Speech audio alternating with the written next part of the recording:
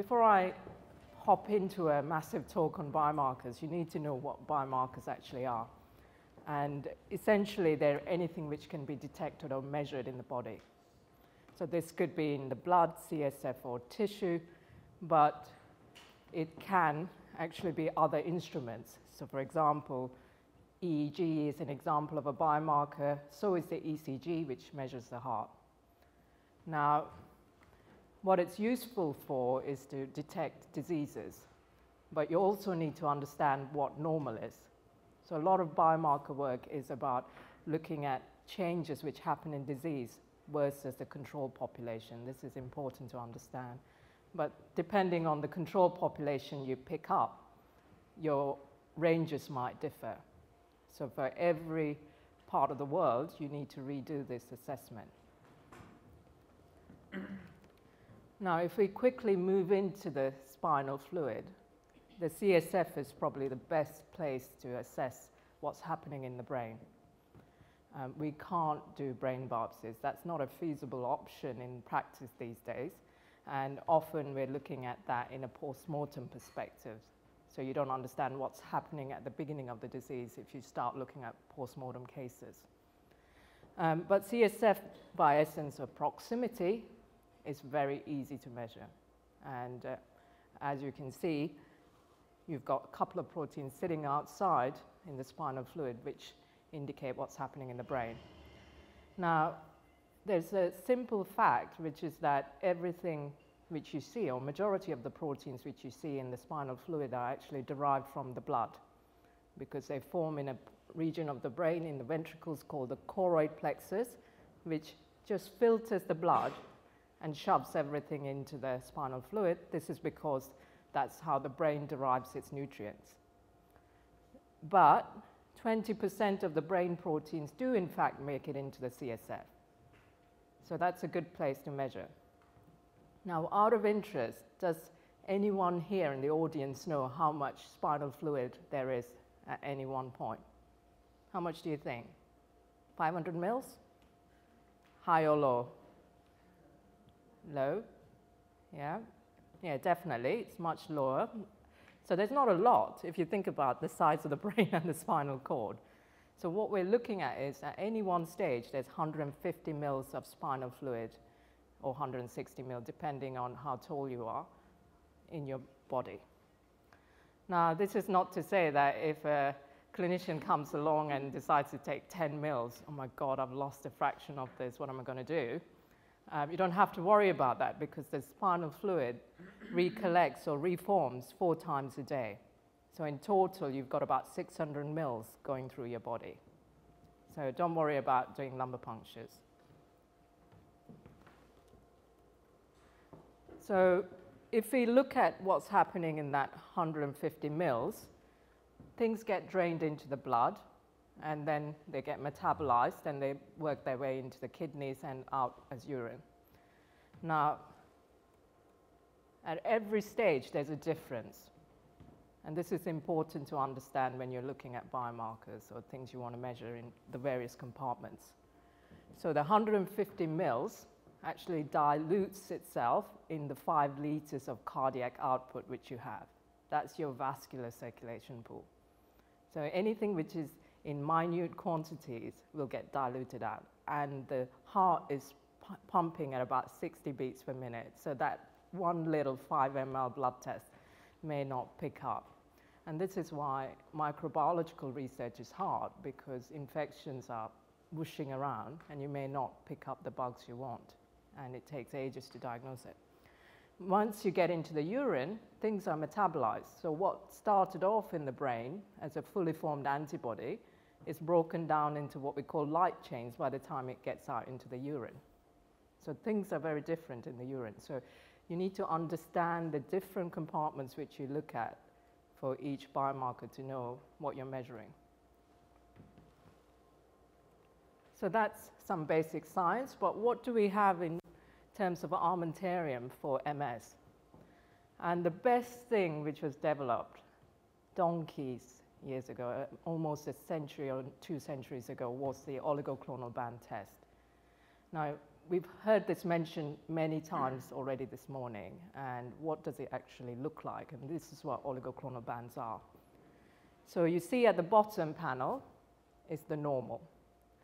And what you have is the blood on top and the spinal fluid at the bottom. And bottom panel, you see no bands, just a smear, and that's no presence of antibodies. Okay, everyone understands that? Now, if we look at the top two, they allow you to diagnose confidently that this is MS. So what you have at the top is what's called CSF positive oligoclonal band, but negative in the blood. So you will often see the C+ sign, S- sign on the result, and that's what it means. It means that smear of antibody pattern which you see, and that's why it's also called oligo or many antibodies, it's not just a single antibody, is predominantly produced in the spinal fluid. Okay. Now, if you look at the one below it, you also see a slight pattern in the blood as well, and that's what we call the more than pattern. So you will see a designation C+ greater than S+. And that also means that it's MS. Now, everyone, when I talk about oligoclonal bands, they ask, well, what's the difference between the two? I don't think it's a difference. I think we're capturing a different stage of the disease. So is MS an inside-out disease, or is it all just coming in from the blood? So you can hypothesize about that. And at the moment, what's quite topical is the gut microbiome, whether that can be causing a problem in the brain. So a lot of people wonder if that's what we're seeing. We're capturing an early point in the disease where it will then transfer into a more predominantly CNS disease. Or it may not change at all, and some people stay in one compartment than the other. So you can see the biology of the disease is actually very different and can be different between individual patients. Sometimes you also see the third pattern, which is called the mirror pattern, where it's almost identical. And often this is a sign that we're not dealing with MS. We're talking about systemic infections or other autoimmune disorders such as SLE or Sjogren's syndrome or paraneoplastic disease. But just to give it a caveat, some MS patients may present with this initial pattern. So if a year down the line you think, oh dear, there's new lesions coming up, maybe we're not dealing with SLE because none of the other lupus signs are present in this patient, or maybe we're not dealing with systemic vasculitis, you may want to re-LP that patient. And if then their pattern changes, then they've got MS. Okay, so this is the problem with diagnosis, even at a biological level, and nothing is foolproof. But in majority of cases, the actual sensitivity of the oligoclonal band test is about greater than 95%, and the specificity is greater than 95%. Now, we've heard about MRI this morning, but just to say, this is probably the best test you have in terms of sensitivity and specificity for the disease.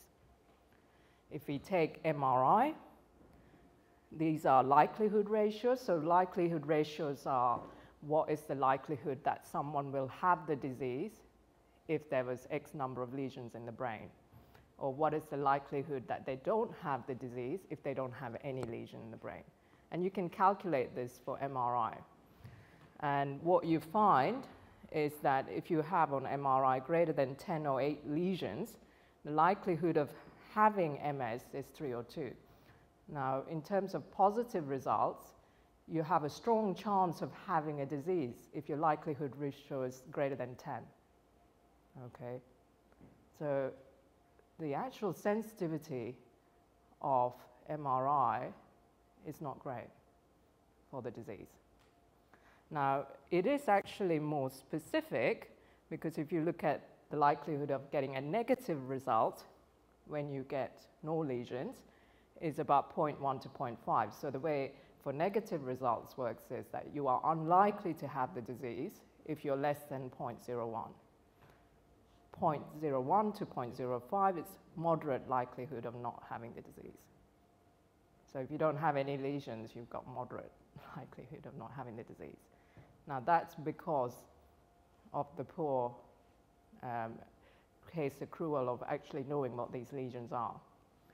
And for that reason, on a biological level or on a statistical level, MRI will never compare to the 95% sensitivity and specificity which oligoclonal bands have. And this is also one of the reasons why people have had to accept this.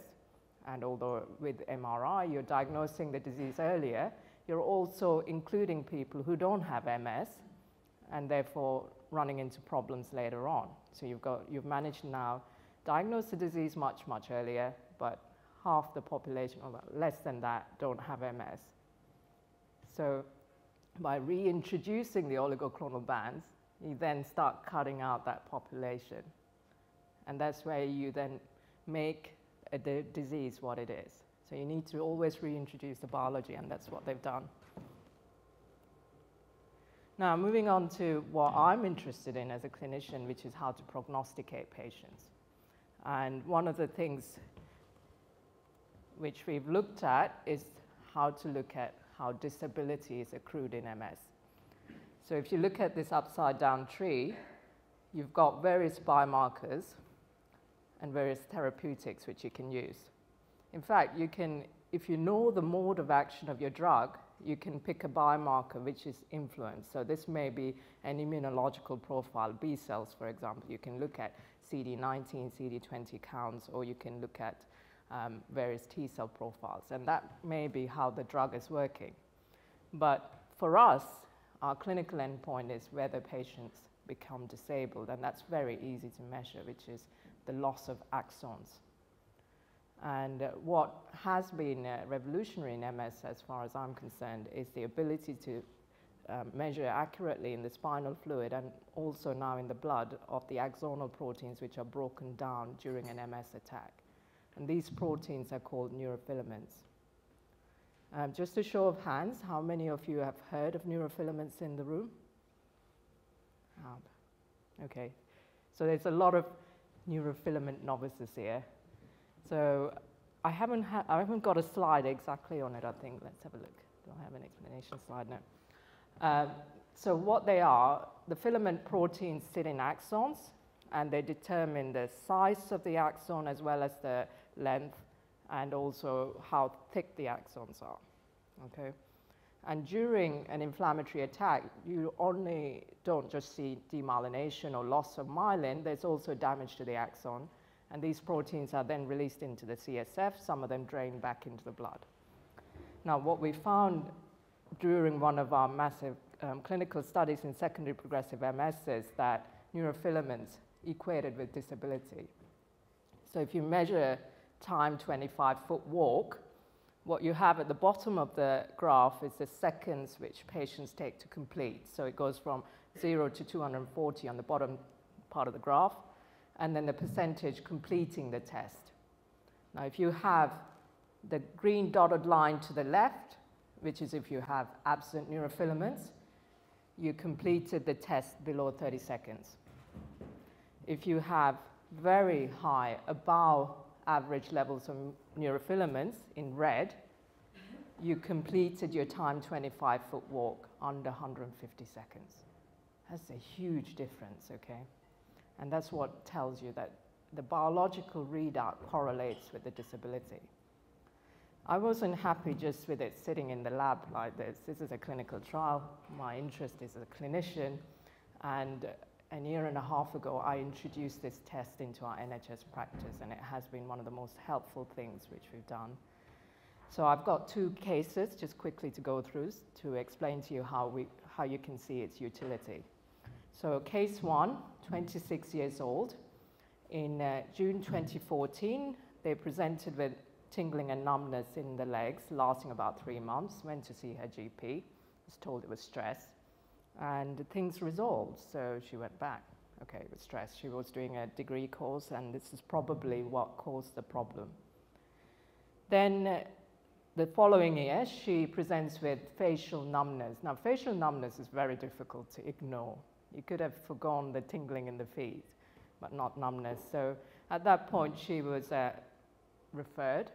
And clinically on examination, there was very little to find except for a few signs, and her EDSS score was low. She was counseled on the first-line treatments, and this is a problem. We have 2 first-line options. I haven't put the injectables, they could also be there, but most patients would like oral treatment. So the options are between something like dimethyl fumarate or teriflunomide and alemtuzumab. We're fortunate for that, but how do you decide which drug to put the patient on? Now, at this point, most clinicians say, I'd like the MRI, please, which is fine. So that's the MRI, and I have to say, I had to look very hard, and there's one lesion, if I can put the arrow on it. Okay, so that's the lesion. So not much happening there. So I think, first line is good. And we did the lumbar puncture, and this was the neurofilament light chain level. So 358 picograms per mil for her age is normal. Now that's an additional confidence booster in saying, okay, I'm happy that she went on the first line level because she doesn't have huge evidence of high levels of axonal damage. Okay. Now, move on to the next case, a similar patient, around the same age, in their 30s. They present to the A&E with a fit. So this is a single fit, and in A&E, the concern when you have fits in a young person is whether they have a brain tumor of some sort, and they had a scan, and immediately, because there were several little hypodensities, everybody knew this is going to be MS in a young person. So the neurology registrar went down to see them and was able to talk them into 2 further relapses which they had before. Because, as you know, seizures aren't a relapse event in MS, okay? It's not included. So they had 2 years ago right facial numbness and a year ago left arm numbness. If you think about the last case, this person is not very different to the previous case. Around the same age, 2 relapses a year apart. And this is where you then come into the problem on clinical examination. Their EDSS score is also only 1.5. So the last person was 1. Not much differentiating. How do you decide which treatment to put the person in? And practically, without having any additional tests, you would have said this patient qualifies for first-line treatment. Okay, you can't tell which one, but the MRI scan is useful. Lots more lesions compared to the other patient.